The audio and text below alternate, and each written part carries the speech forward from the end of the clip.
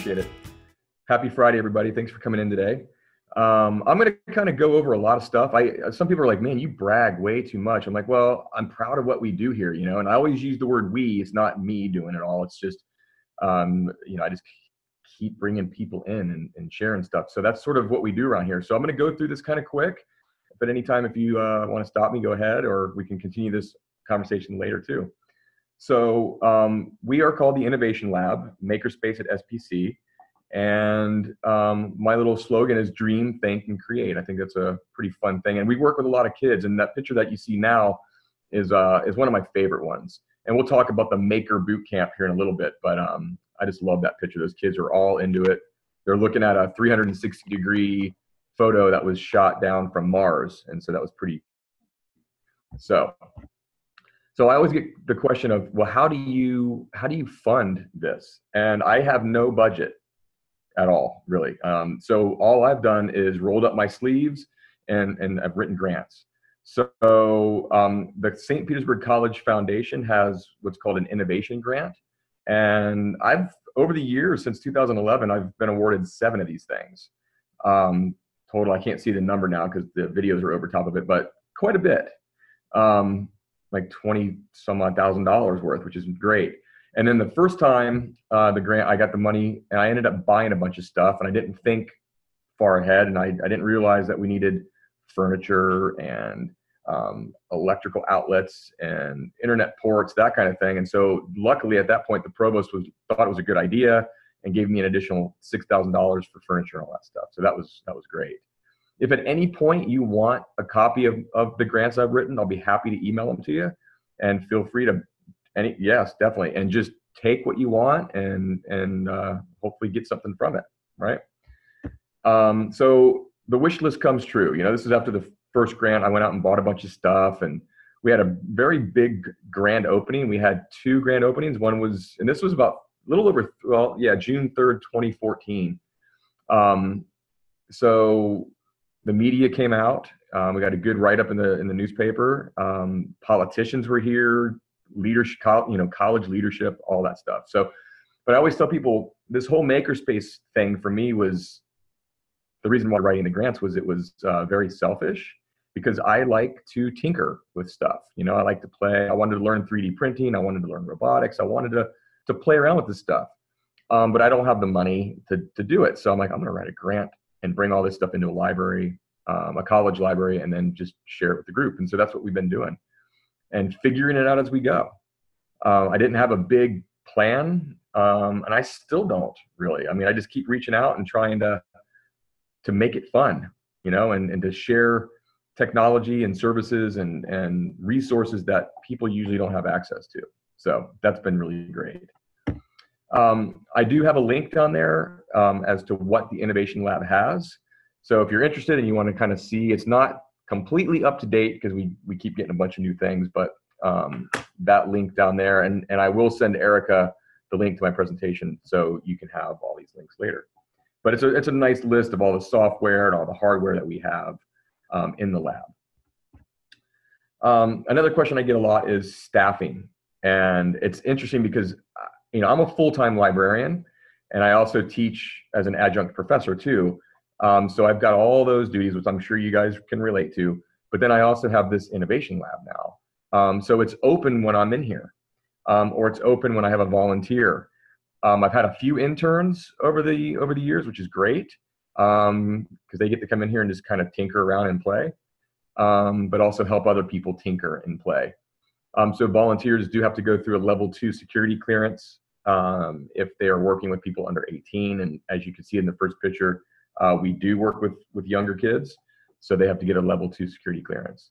We also have an iLab request form. So if somebody has a project that they want to work on and it's not open, you know, we don't have any set hours, they can send a request and then I'll make sure I'm here so they can work on it. So it's basically open whenever it needs to be open. Some of the great things, so a little background of the library. We are a joint use library. So we've got an academic and public, and that's great because then I get to work with students, college students. I also get to work with younger kids and adults and all that. So a while back we had a digital imaging class come in when they were learning about how to extrude things in Illustrator. So they wanted to come in and learn about the 3D printer. So I had a nice digital imaging class come in and showed them how 3D printing works. And we always have little workshops. If somebody is, working on, as you can see, the retro Pi through Raspberry Pi, I'm like, hey, why don't you do a workshop and explain to people how you can do it yourself? And so that's what we do. Even if there's 2 people there, it's a way for us to share things that we've learned in the lab. So some of the stuff that we've done, we've done quite a few game development workshops, show them how to use Game Maker and work in Scratch and that kind of thing. And then we've done the Hour of Code. We've done quite a few of those. And a friend of mine, quite the drone expert, he's done the Intro to Drone class for us. Very, very popular. He goes out and shoots video and stuff from really high up, and that's very cool. And we've done some Arduino workshops, Little Bits workshops, right? And those are all really popular workshops. So what this has done is it led me to this Maker Bootcamp idea, because we've done all these workshops. They started getting more and more popular. Then I started getting requests from the City Rec Center, Boys and Girl Scouts. These different groups were like, hey, do you do any summer camps? Do you do any summer camps where we can bring our kids in and they can learn some of this stuff? And that's what I said, well, let's do this Maker Bootcamp. So what we started doing is every Friday for a while, we would start doing a class on video game design, 3D design and printing, fun with electronics and circuitry, robotics, some virtual reality, and then we did video editing. Let me pull this down real quick. And if you really want to learn a lot more about it, I just wrote a blog post for Demco, and the link is right there. So it goes into all the details behind it. But what's nice is, we've got the technology in here. It forces me to write curriculum based around what we have. And it forces me to learn what we have. Enough, I don't know it all. I know just enough, right, to do a nice little overview, let everybody know what the technology is capable of doing, and then letting them go with it. Like we've done robotics workshops before where I've had robot kits in the box still that I didn't have a chance to go through. I put that on a table and say, hey, open it up, figure it out, right? And the kids do, and the parents help, and it's just really a good way to kind of instill that curiosity and that quest to figure things out. We were also thinking of doing, help. Do you guys have IKEA, the stores up there, where you have to build like furniture and all this weird stuff? I was thinking of hosting, a workshop where we can help people put stuff together. Especially around the holidays, that'd be a pretty idea. Okay. Another thing I'm really proud of is we did a Gadgets for Good initiative. And what we did is we collected over 2,000 pounds of electronics that people weren't using anymore, like old cell phones, old printers, old computers, quite a bit. So 2,000 pounds of this. And then one of our partners, eSmart Recycling, they collected it all. And then we were able to get 10 laptops out of it. So they kind of restructure these laptops and repurpose them for these types of things. They usually take this stuff out to third world countries, people, places that don't have technology. And so that's a really great initiative, I think, is to be able to take the stuff that's collecting dust and to create, to take whatever that is and make other laptops or other technology available for people. So, and that was quite a bit. And it was easy. All we did was set up boxes on campuses and people brought a bunch of stuff in. So it was pretty easy. And then a couple of years ago, I think it was probably 2 years ago now, ALA and Walt Disney set up a grant, and it was the Curiosity Creates grant. And what was interesting when we started reading through it, it seems like they wrote it for us specifically for the Maker Bootcamp initiative. So the grant really did write itself. And so we were awarded $7,500. So now I've got $7,500 to spend on even more stuff. And so that was good. So again, everything so far is all grant funded. So now I will say, you know, writing grants does take a lot of time, and you have to pay close attention to the instructions. But once you've done one or two, I think it starts to get a little easier. We did write a grant for Google earlier or late last year for a Ready to Code initiative, but we did not get the grant. And I was shocked because that was the first time we actually had the grant department from my college help do it.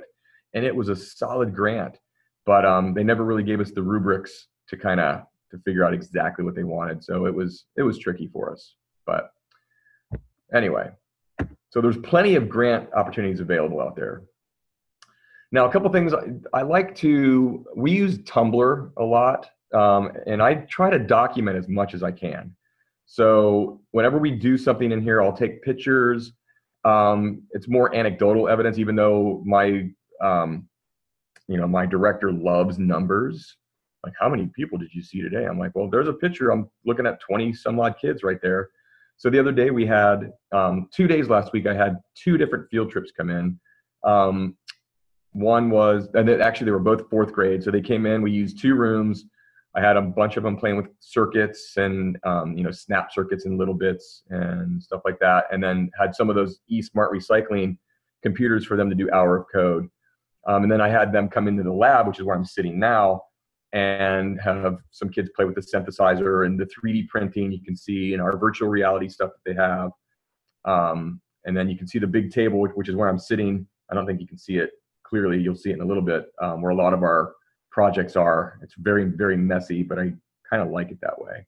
If it was perfectly clean, it would be, we wouldn't be doing, And then the 3 pictures in the lower left, this is a project we're working on. This was grant funded also, where we're 3D printing tactile graphs so blind students can graph. They can kind of sense arcs and that kind of thing in math classes. So we're on part 2 now. We actually tested it with a blind student the other day and got a lot of really great feedback. So that's what you're seeing there. We do a lot of coding classes.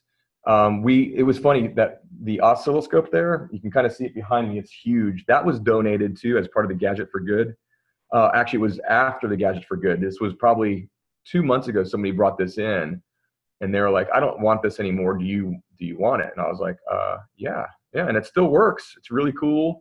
We connect our synthesizer to it, and it gives us all these little lines and stuff to look at. It's really kind of fun. The 3D, we 3D print a lot of stuff too. So the picture of me holding that clip, we worked with a paramedic, and a paramedic came in. He had an idea for a tablet clip holder thing that would go over the beds, not the beds, but the stretchers. So when they were working on somebody, they can put that on there, those clips, and then put the tablet there, and they can do whatever they need to do on the tablet. So he was able to come in and print his prototype out in the lab, which is great. Speaking of 3D printing, we're actually in the process of building our own 3D printer. So you can see that in that middle picture with the yellow in there. So we've printed out most of those parts. We've used an old PC power supply, and that's going to run it. And it's been, we've learned quite a bit from it. I also do faculty workshops. And the picture up at the top, I went out and I worked with 90 faculty that day, 2 different 45, with 2 sessions with 45 people each in it. And I brought a bunch of stuff and just kind of showed them what they can do with some of this technology. And some people actually I just brought index cards and some tape and a stuffed animal, and we did some STEM activities that way too. So I show them, you don't have to have the techie stuff. You can do things with index cards and teach STEM. So, so there's that. Also, it's a good idea to reach out to vendors and just say, hey, do you want us to test anything in our lab? A lot of times people will send you stuff. So this is one example, Little Friendly Robots, I think they're called, or Little Robot Friends. They sent us 6 or 8 robots, and we were able to test them out and give them feedback. So it's a way for you to kind of test technology without buying it. And I know I'm going on and on and on and on, but this is just, I'm just kind of highlighting some of the stuff we do. I also tell people that the lab is not in this room necessarily. It can be outside. It can be pretty much anywhere learning occurs. And so we have a STEM center. It was just recently opened and it's beautiful. It's outside and it's not too far from my campus. And we just started a butterfly garden. And so now we bring kids in there all the time. They can kind of observe what's going on and have field notebooks and that kind of thing. And they learn all about scientific observation and that kind of thing. And it's really kind of a fun thing. And these butterflies lay eggs and then create, and then, you know, be caterpillars and then become beautiful butterflies. It's really kind of a cool thing. I worked with a student recently too who had an idea. She was supposed to solve a health problem using some kind of technology, and she chose 3D printing. And so her idea was those nurse call intercoms kept falling off the bed, and obviously patients can't get them. So she wanted to design something in 3D where they can hold those clips. Just curious, are you guys able to see the whole presentation? Or okay, cool. Because I see a lot of video on side of it. So, but in the upper right-hand corner, you can see sort of how that works. So what's cool about this though, she came in and did a presentation, and you can see our 3D printer that we're building is there on the bed. The hospital that did this now wants to mass produce these things because they don't have them. And so that's kind of a neat thing. So she designed this, or we designed the prototype. She kept testing it, made sure it was okay to use. And once they found out that it worked very well, now they want to mass produce these things.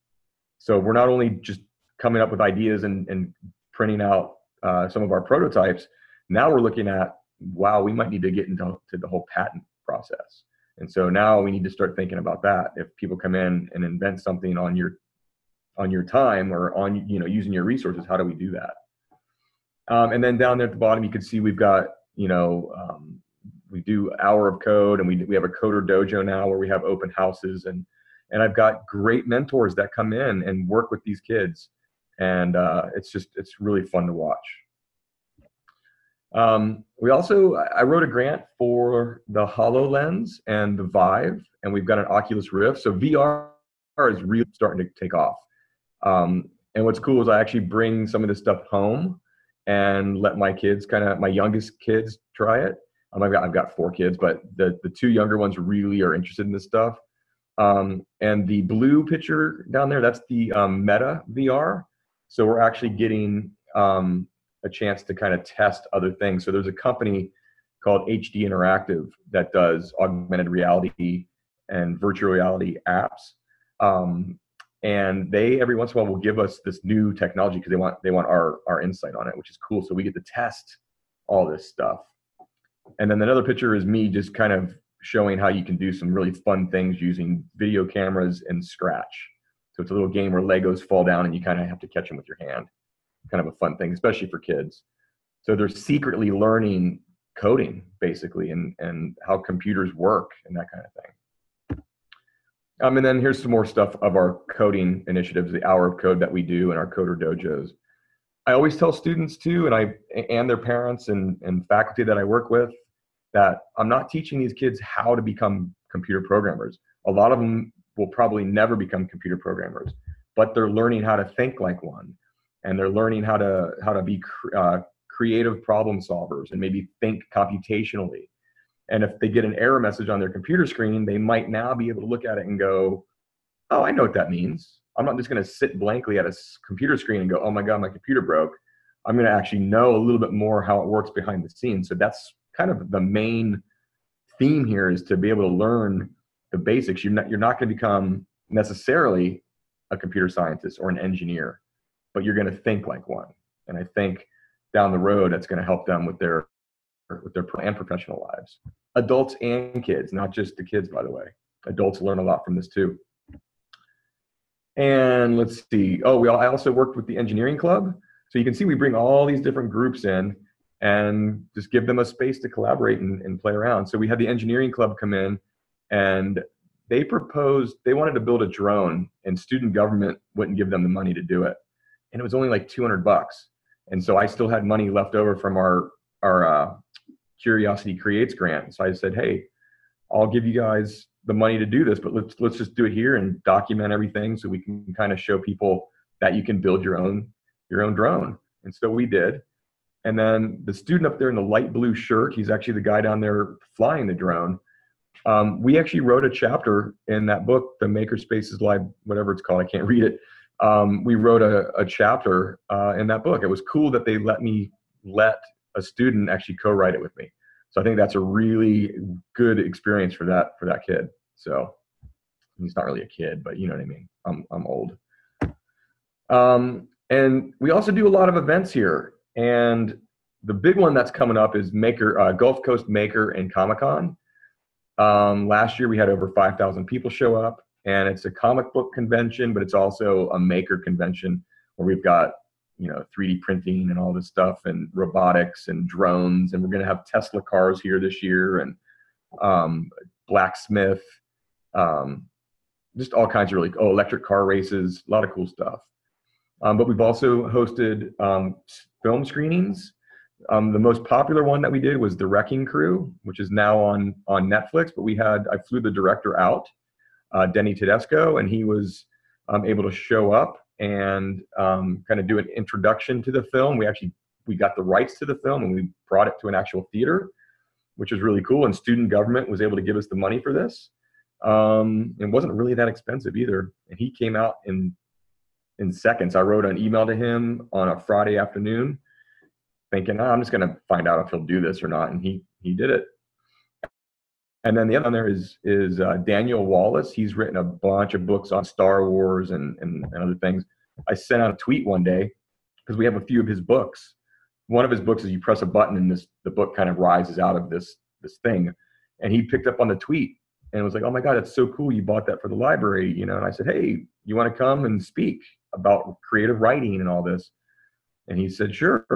And so I was able to get him to come out and just give him an honorarium. He came out and we did a nice little lecture with Star Wars stuff hanging out. So that was really fun, really cool event.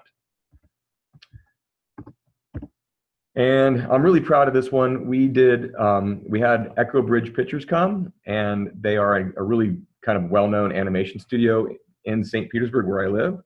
And we did a character design contest. And Jaisha won, and she was a St. Pete College student. And what's really neat is she's now working for this group, and she's been there for about 2 years now. So I love that. And she's living her dream now. And she's always like, oh, thank you so much. You connected us to this anime. I'm like, you're the one that has the talent. I had the connection. That's it. She's the talented one. So I think that's really kind of cool. A couple other things, I get questions all the time, like, well, what about the technology that sits there? We actually do circulate some of our technology now. So we've got this subscription called Hacker Boxes, where every month we get a new kind of project to go through. And then we've got a bunch of Arduino and Raspberry Pi kits that when we're not using them, I just kind of have them circulate so people can check them out and take them home and kind of play around with them a little bit more. But I always ask them, like, if you build something really cool, I would love for you to come back and do a little workshop. And a lot of times they do. And some of the academic projects that we're working on right now are pretty cool. I met with an American history professor the other day. And the first thing he wants to do is do a 3D design and printing research project where we print out, like, for example, Abraham Lincoln, or we're going to print out soldiers. And this one student actually wants to redesign a battlefield and kind of do that presentation. And we're also going to be looking at VR, doing virtual reality for history specifically. That's pretty cool. I'm really excited about that because I asked my director if it's okay if I take some of the book budget to buy some of these virtual reality apps, and she said that would be okay. And also, a bunch of students are coming from their English classes this semester to do podcasts on National Poetry Month. So they're going to read their favorite poem, and we're going to add music and sound effects, and then hopefully get it played on the college radio station. So just some cool academic things that we're doing too that are really fun. It makes my job super interesting that I get to work with students and faculty on this. So, big things can happen in small spaces. We do not have a budget for this stuff. You just kind of got to get an idea, roll up your sleeves, and just write those grants. And if you have some funding, that's great, you know. And I wanted to put another link up here too that kind of walks through some of the other things on the innovation lab that we do. I do have a bunch of presentations up on SlideShare. I'm going to give Erica my slides for today too, so you can have those links. And I'm also on Twitter too, if you want to grab some stuff from there. I post a lot of this kind of stuff on Twitter as well. And my contact info should be on there. I don't know where it went. Let's see. Must have didn't stick.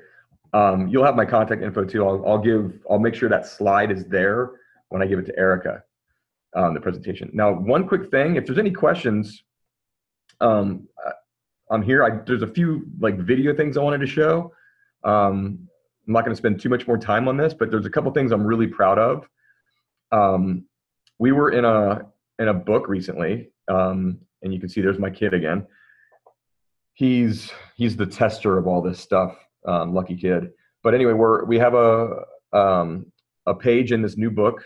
It's called Innovate Tampa Bay, I think. But you can see a little whatchamacallit there, a little augmented reality sticker that's on the page. And what's cool is when you click on it, so this book has got an augmented reality part. So you go in, you use your phone or tablet, it scans that, and then a video pops up. So that's kind of cool. A video pops up. I'm sure you've seen that before, but we're lucky enough to actually have it. And what's cool is I'm actually meeting with the president of the college here pretty soon with my group of colleagues. But the other day she was here and I showed her this and she was blown away by it. And luckily I was able to give her a copy of the book. But it gives her a chance to see like, wow, you guys are really doing some cool stuff here. So again, that video pops up off the screen, which is kind of neat. Let's see. Oh, here's the Meta VR that we're testing. So just so you can kind of see it, this is just floating around, and you can grab things like that world and just push it into your space. It looks way cooler when you have the headset on though, but it's kind of neat. So it's kind of like the HoloLens, where you can kind of interact with holograms and that kind of thing. So it's kind of neat that we actually get to test this. We don't own this one, but we get to test it, which is great. Very, very fun. And then we get to play with VR a lot. So this is our first kind of tilt brush thing where we got to go in and draw some stuff in here. Pretty fun. If you've never done it, it's really, really fun. Oh, here's our drone. So it actually works. It's got a camera on it, so we put a GoPro camera on it as well. And it's one of those racing drones, so it's really fast. And I can't fly it very well. I crash it very much, too much. And we also did this is very long.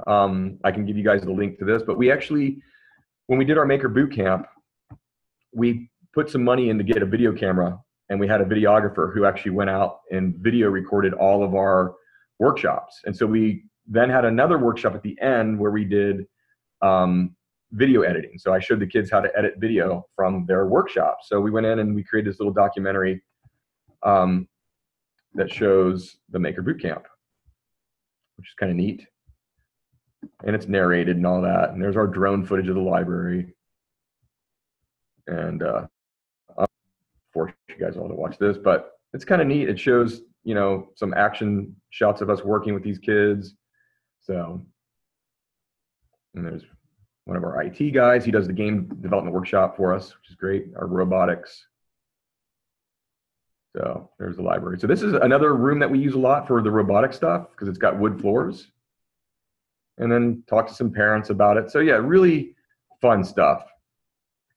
And I also wanted to get into, I wanted to try it real quick. I mean, if you have questions, we can answer them. I just wanted to try one little experiment. Chad, just so you know, we do have one question in the chat, but we can hold off till you finish, or if you want me to. No, I'll take it now.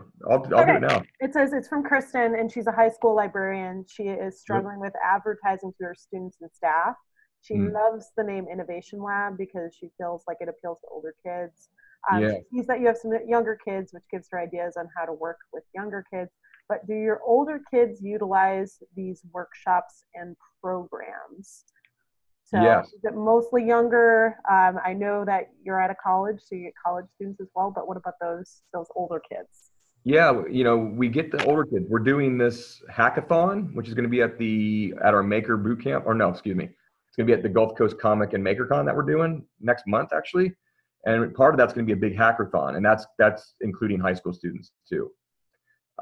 So that's great. And we're going to have two separate labs set up. One's going to be for app development and like regular programming, and then the other one more for like animation and that kind of thing. So hopefully we're going to present them with like real world problems that they need to try to solve. And then they all get prizes and stuff too. So, and we'll give them a rubric so they can learn how we grade things. But yeah, most of the younger kids are the most interested really. But when I get the older kids, they usually think, I know everything, but once they start to see this stuff, they're like, whoa, that's pretty cool. And then when you show them, like, here's virtual reality, and they're like, wow, this is really cool. Then you could say, there's a program called Unity, for example, that if you learn this, you can create your own virtual reality. And I think that's when the light bulb goes off, like, oh, or you could be a video game developer. They love to play video games. So, well, maybe start looking at the behind the scenes part of it. And I think that's when high school and middle school kids in general start to really, that little spark, that intellectual spark goes off at that point. And that's what I love about what I do here is that part of it. That aha moment, Yeah. Is there any other questions? She just asked again, can you use the word innovation in club program name somehow? And I say, yeah, of course. Oh, yeah. That's not copyrighted, I don't think. So. No. That's a funny story though, because a while ago I did my Comic-Con and I called it Pinellas Comic and Maker Fair, and I spelled it with an E. And a couple weeks go by, and then I get a letter from Make Magazine.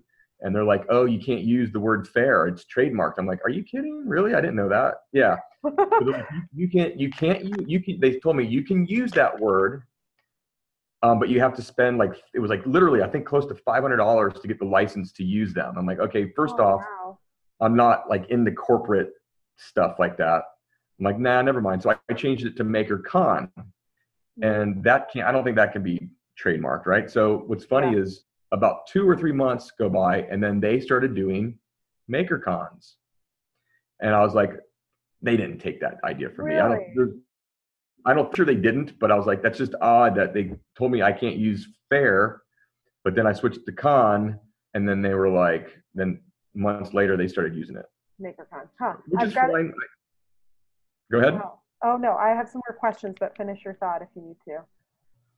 But yeah, no, innovation, that word's totally doable. And some people are like, oh, innovation's overused, that word. I'm like, I don't think it is, because, we're doing that here. Like, people come in and they're like, oh, I want to design something.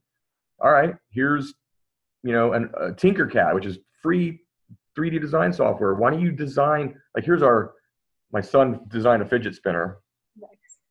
3D printer and skateboard bearings. And it's a different type of one, it's very different. It's not the typical fidget spinner, which is, it's so old to him now, he doesn't like it. But that's an innovation. He took the concept of fidget spinner and made it a little different, For sure. So, Okay. But, go ahead. No, go ahead. I'm ready for the other question. Okay, we've got a few more coming through the chat, so I'm going to read off the ones people sent.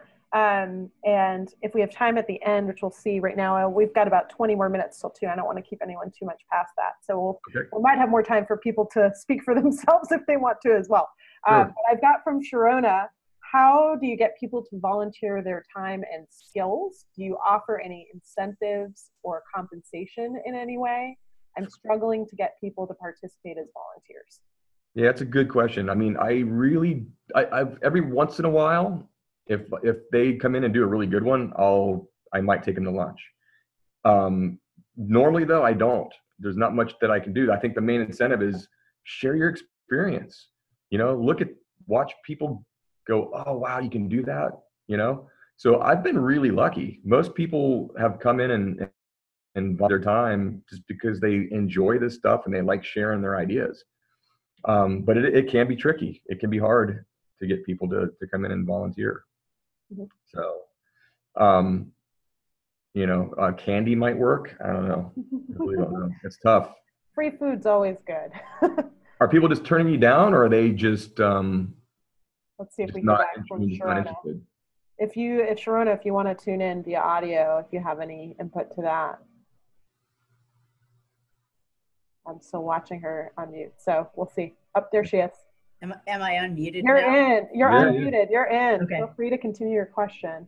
Yeah, I don't know.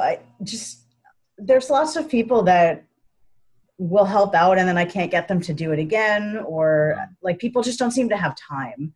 Like they'll be interested, but when it comes down to it, I can't get people to commit. Yeah. And Sharona, what kind of space are you in, out of curiosity? So I'm at State University of New York at Oswego Academic Library.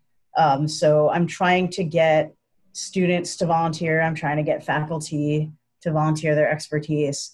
It just kind of seems like nobody has any time for it. Everybody's very busy. You know, the students have like classes and homework and jobs and extracurriculars and all kinds of stuff. And faculty always feel like they're very busy with things. So that's one of my biggest challenges, is just getting people to agree to volunteer time, really. Yeah. Everybody is busy. It's just how you structure your time, Yeah.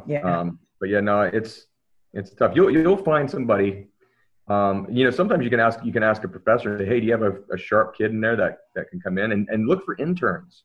There's always people out there that need internship positions, and I give them positions in here, and I'm like, just, pick something that you like, if it's VR or whatever, and then, really explore it and then share it with me or with the group, Mm-hmm. But definitely look at internships too, because they're getting school credit, and there's some incentive right there. Yeah. So yeah. And then maybe let them take some of your stuff out and let them learn it, kind of away from everything. And then they might feel more comfortable doing it, I don't know. Yeah, I do have some stuff circulating. But that's good. Yeah. I have a question for you as well. Sure. I apologize. I had someone coming in and asking partway through the call about the 3D print running behind me. So okay. I got off for a second, but I was overhearing some of the virtual reality conversation. Mm-hmm. I was curious, one of the things we're looking at right now is that as an institution, we have not yet made anything but free investments in virtual reality software. Mm-hmm. So I was curious what research you did into purchasing other equipment and or particularly software like Google Tilt Brush to move forward and make that investment, because that's something one of my responsibilities is always having faculty buy-in before I can really move forward with something. So I'm just curious about how you're making decisions, particularly about VR programs that you'll invest in as an institution and space. Yeah, what's interesting is, for a while the rec center got they had a gentleman donate like $90,000 for equipment for technology, and so they had really powerful HTC Vive system. Mm-hmm. But what was great is they gave it to us. They were like, hey, we don't know how to use it. It was like $4,000 worth of, it was great. And they gave it to us. We had it close to a year and a half. And so I started learning it and I fell in love with it. And then what I did is I took that thing on the road. Like I would bring it to faculty meetings, and I would go, Barnes and Noble has these mini maker fairs and all these different events. People kept going, oh, you guys, you have a VR. And so I started bringing that out. And then faculty started seeing it. I'm like, and look, there's educational things. It's not just about gaming. Yeah. There are educational, ways to enhance education through this stuff. Mm-hmm. And like the fact that we're working with the American history professor on it now is pretty big. So just getting it out there and letting them try it is huge. And then the apps, there's a lot of good free stuff out there. But like I said, I'm taking some of my book budget now, because I can look at some books right now that are collecting some serious dust, which that's the nature of the beast, I guess. But to be able to spend a similar amount, like maybe $40 on a VR experience that hundreds and hundreds of students are going to definitely access and learn more from, that's huge. So I would try to find one or two faculty members and just see what they're interested in and work with them closely. Does that help? That does. I always find that I've been trying to find those leaders in the community that are interested in adapting these things. And I found that to be valuable, but I'm still working towards adaption, particularly with 360 video and that kind of thing. But we've been finding some good ways in to kind of get the equipment that we need. That helps. Let's see. I've got another question from Nick. He asks, can you talk more about the AR code in the book? Also, what is the name of that book? The name of that book is Innovate Tampa Bay. Let me see if I can find it real quick. Innovate Tampa Bay book. So here is the book. Now, Global Village is the publisher, and they created, this guy does global stuff too. All I did was record the video. I don't know how they encoded it. I mean, it's sort of like a QR code, you know, they put that on the page. Let's see. Oh, here it is. There's the book. What is all this other stuff here? There we go. So there's the book. Looks like it's all there too. If I remember what page we were on, I would show it to you. I have no idea. There's the book. So this is all like local kind of Tampa Bay area people that are doing. Oh wait, we're close to my page. I think we might get lucky. He also asked, what app does it require on a device if it requires specific? It's called Global Village. So if you go to Android or iPhone, that'll just kind of scan the app. So it looks like, let's see where I put it.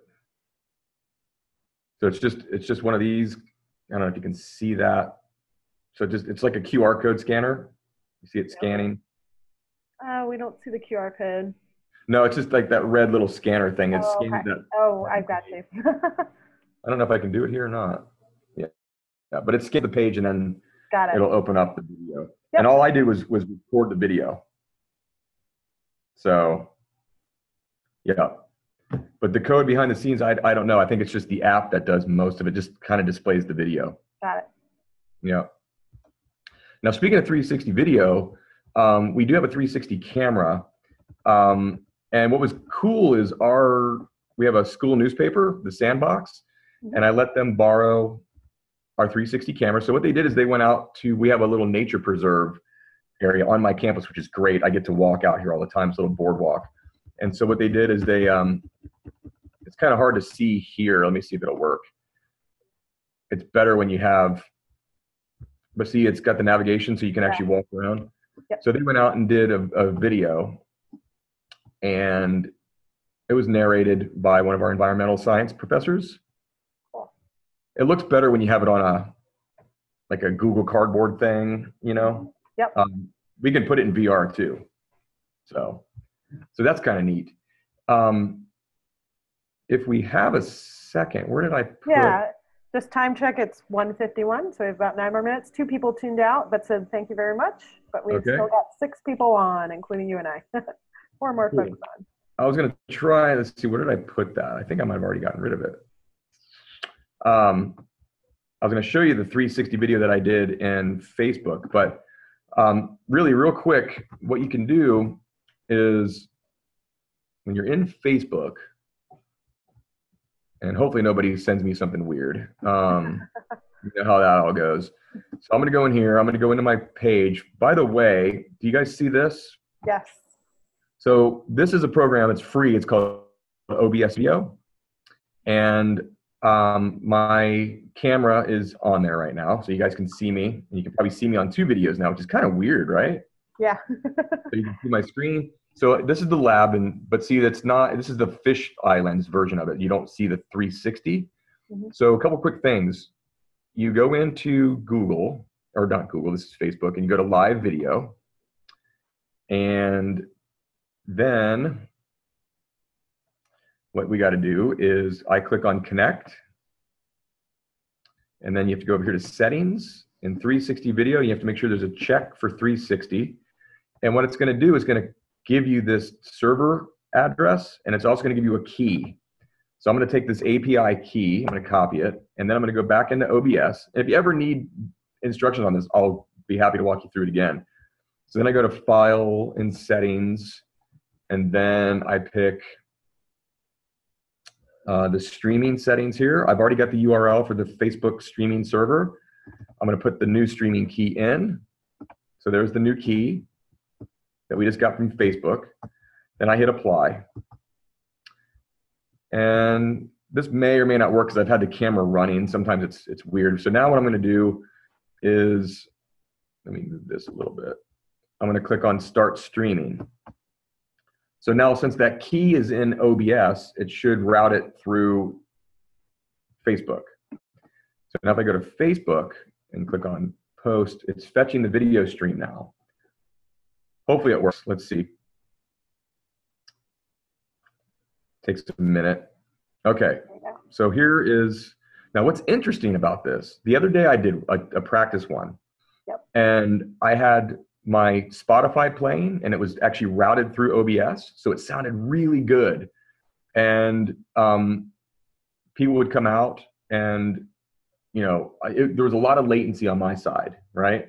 So now if I go in here, what's cool about this is you can now actually route it through OBS. So it sounded now it's redoing my voice. Let's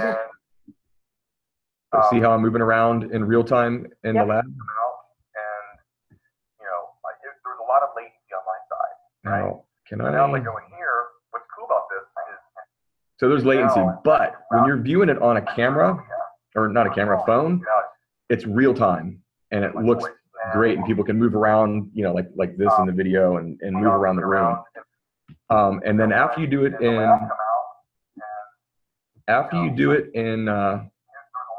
Facebook Live, it records the video, and then it's pretty good deal.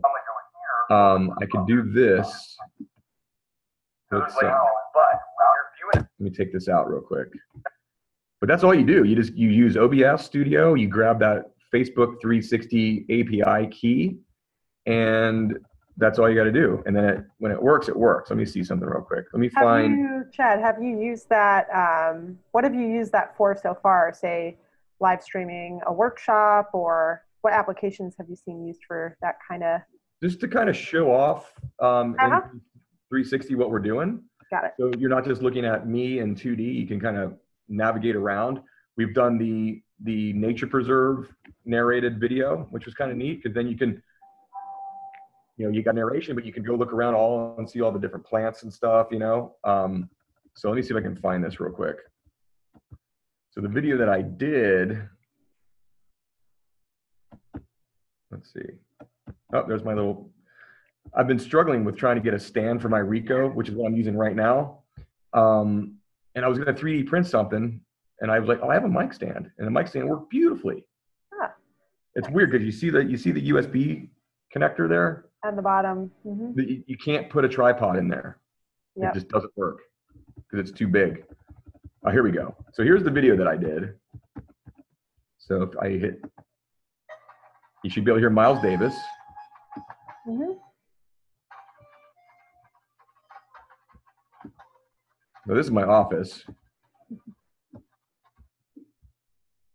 It's really slow right now because we're streaming my video. Yeah, it's a lot of streaming all at once. Yeah, but I will just, what's cool about this, and if you guys ever want, you can always send me a friend request in Facebook and I can show you this solo if you want, you know, because I consider you guys friends now. We know each other now. But what's cool about this, there's my messy office. When other people are viewing it, when it's not going all through my computer, right? Because all the processing is going through my computer in real time. When it's not going through my computer, it works really well.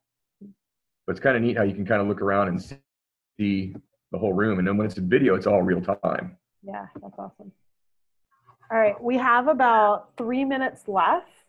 So if it's cool, I want to open it up if anyone wants to actually ask questions using audio, and just see if we get anyone for the last 3 minutes. I know, like I said, there's a few folks who had to tune already. Thank you for doing this. So just wanted to bring that up again. But if any of you guys have any questions who are still on the call, feel free to unmute yourself. I don't see anyone unmuting, but if you do, unmute, ask a question. We're here to answer them.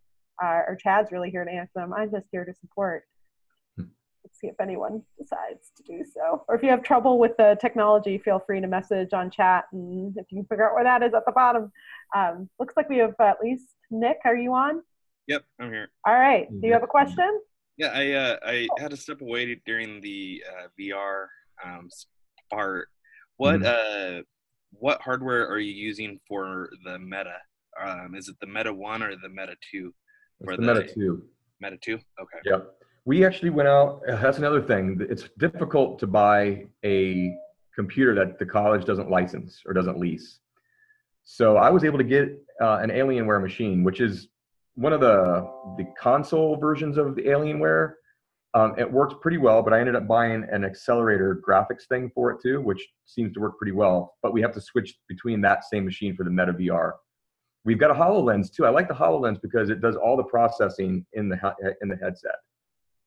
And yeah, personally, I just don't like wearing the big headset though. You know.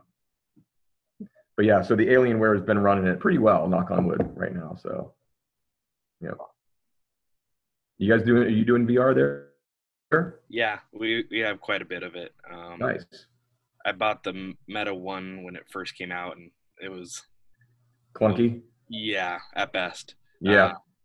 And then we've had the Oculus DK2, and then the newest Oculus, and then the HTC Vive, and the HoloLens. Cool. So, been a lot of fun. The HoloLens has been a big hit. Yeah, the HoloLens is fun. My favorite though is the Vive. I love the Vive. I love the Vive. We take a lot of the stuff out to parks and schools and stuff, and so the Vive has lived in-house only, and the Oculus has been our mobile device because it's a lot cleaner to set up. Yeah. Outreach events because we can take the Alienware laptop with an Oculus, and we don't have to worry about like positioning a whole bunch of things. But I like the Vive a lot. Yeah, I do too. But yeah, they all have their own little deal. You know, it's pretty cool. Pretty soon we'll have glasses on and we'll connect through Bluetooth on our phones, and that's gonna be it. We're not gonna have these big clunky things on, you know. Yeah. Let's hope so. That's what the beauty of the HoloLens, right? Yeah. Yep. Exactly. Cool. Yeah, well, connect with me on Facebook, guys, and I'm going to give Erica my presentation that has my other contact info if you guys don't use Facebook or not. But I'll send that to you, if not later today, tomorrow morning. Yeah, that sounds good. And I'll message everyone through the Google group with the links as I get them, so you guys can access them right through there. And if you have any questions, you know where to reach Amy and I, who are the two folks organizing these. You can always reach us via email. And thank you, Chad, so much for taking an hour of your time down in Florida to present to us. We really appreciate it. I appreciate it. It's fun. I love this stuff. Yeah, and if anyone, as obviously, if you need Chad's contact, we got a thank you from Nick. We can get that to you guys should you want it. Perfect. All right, and I'll be posting this video to YouTube. We'll say goodbye to everyone. And if you ever have any questions, you know where to find us. Thanks again, Chad. And this is awesome. Awesome. Hey, thanks, guys. Have a great weekend. Thanks. You too. Take care.